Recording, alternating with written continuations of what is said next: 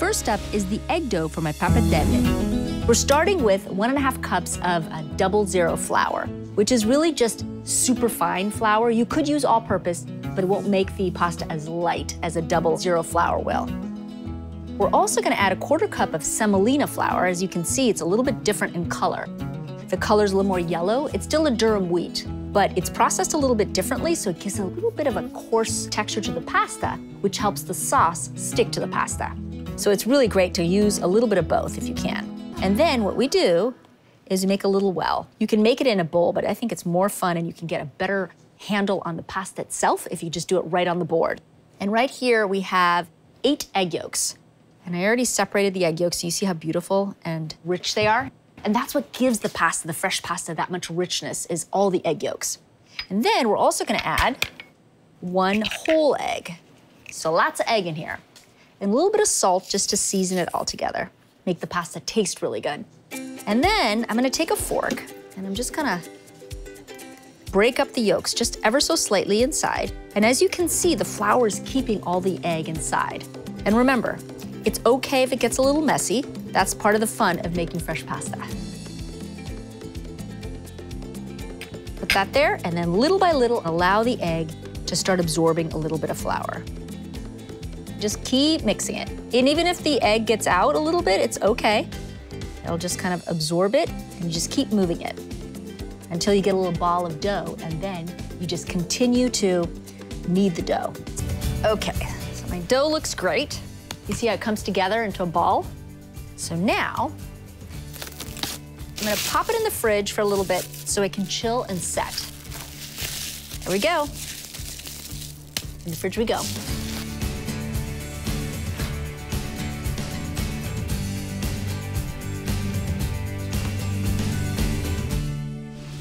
So my dough from my pappardelle is ready. And you can see that when you press it down like this, it just bounces back slightly, so you know it's ready. And you make sure that after you leave it in the fridge for a bit, that you let it come to room temperature, because it'll be much easier to work with. So we're gonna cut the dough in 4s. There we go. I'm gonna start with 1 piece. You see how malleable and how easy it is to move around? What you wanna do is you wanna make it thin enough that we can fit it in the pasta machine. So you wanna start at the thickest setting so that you can stick the pasta right through there. Let's see if it'll fit in the thickest setting. Yep, it sure will. And you just kind of keep bringing it through here. There we go. There we are. So basically, you just keep feeding it through the machine until you get the thickness that you want. Look at that baby. All right, she's ready.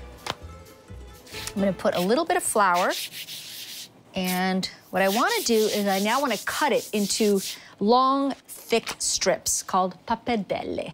So thicker than a linguine and thicker than a fettuccine as well. So what I like to do is I'll just cut it in half here. And then I put them side by side. I take my little pizza roller, you could also use a knife. And you want the pappardelle to be about 1 inch in thickness. And I know that I wanna make them about that long. And even if they aren't 100% correct in thickness, you're fine.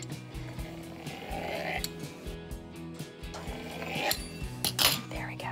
So once you cut them like this, you wanna make sure and put them on a tray that you dusted with flour. You could do semolina flour, just so they don't stick together. It's fresh pasta, so it's quite delicate. You just wanna make sure that as it warms up, it doesn't stick together. So I like to put a little semolina flour on a tray, and I just kind of dust them just like that. See? And we've got our fresh pappardelle. So I'm gonna finish cutting the rest of the dough, and then we're gonna get started on the ragu. I'm browning 2 pounds of sweet Italian sausage and chopping up a red onion for my sausage ragu to go with my pappardelle. And as you can see, they're ready to go in the back. But before I start cooking them, I wanna get started on the sauce. And I love the red onion because I like that sweetness that it gives the ragu. And this is a pretty quick ragu that we're gonna make. All right, time to add the red onion in. And the red onion and the carrot will add lots of body and flavor to the sauce. And for me, this is sort of a weeknight sauce because it's so fast and easy. This is sweet Italian sausage, and I find it to be quite fabulous. Okay, So now that we've got the onion going, time to peel my carrot. Carrots and onions are sort of the base flavor to a lot of Italian sauces. Sometimes we add celery as well, but in this case, we don't need it because we've got the sweetness from the carrot and from the red onion. There we go. Peeled our carrot. And we're gonna chop this baby up. Okay, carrots in. Do a little bit more salt. We're gonna deglaze with a little bit of white wine. Again, what we're doing when we're deglazing the pan is kind of taking all the little brown bits off the bottom of the pan, and that's where all the flavor develops in the sauce. You definitely don't want to skip this step. Just use the spoon to lift out all of those brown little bits. Okay, so now for the pureed tomato. And this isn't sauce, this is just pureed tomato, so we're making the sauce. 1.5 cups of the pureed tomato. And I'm gonna take a little piece of the Parmesan cheese rind, and we're gonna throw it right in there. To me, the secret to a great ragu, especially when you're cooking it quickly, is the Parmesan cheese rind. It slowly melts within the sauce, and it just gives it this richness that you can't really get from anything else. I'll let this cook for a little bit. In the meantime, I'm gonna grab my pasta. So, look at these beauties. This is so fun. They're so beautiful. If the pot's big enough, you can probably cook all of these. If you don't have a pot big enough, then definitely cook them in batches. And they cook really quick. That's the great thing about fresh pasta. And give this a quick little stir. They cook for like 2 minutes, and you don't want to overcook them because they fall apart if you do. And just always make sure that your water is still hot, that it doesn't come down in temperature, because once you add the pasta, sometimes it does. Look at that.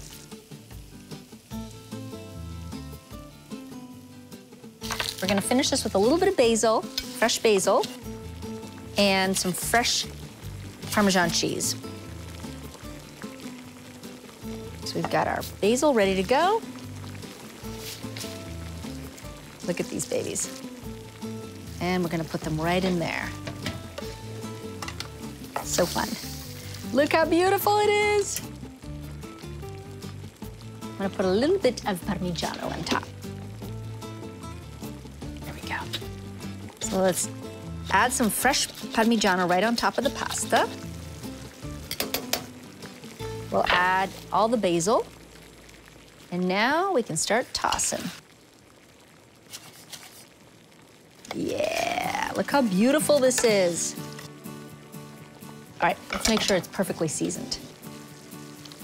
Let's see here. It's funny because pappardelle can be a little bit trickier to eat.